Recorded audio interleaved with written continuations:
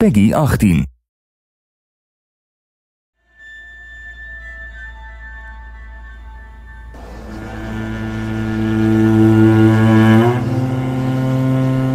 You know, before shipping out, we each have our own rituals. As I board the chopper, I let go of everything that isn't relevant to getting the job done.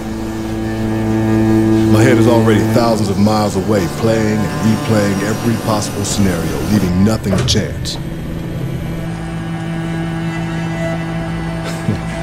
I remember after the first tour arriving back home, it was kind of weird.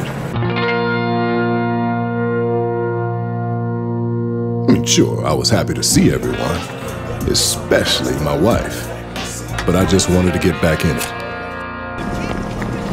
You know, civilian life was like walking around in black and white. But when you're on an op, everything is in full-blown color. When you walk through a storm, hold your head Charlie 1-2 on up November. high. Close on the target. Okay, let's go. The one thing you can always count on in Special Forces is you will always be outnumbered and outgunned. You have to be smarter than the enemy, use speed, surprise, and violence of action.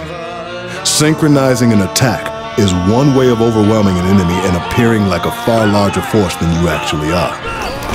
4 guys, working together to become greater than the sum of the individuals. This is the essence of our unity.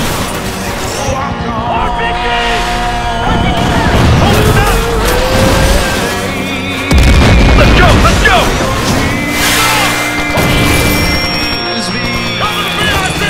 Run that back in. Move it, come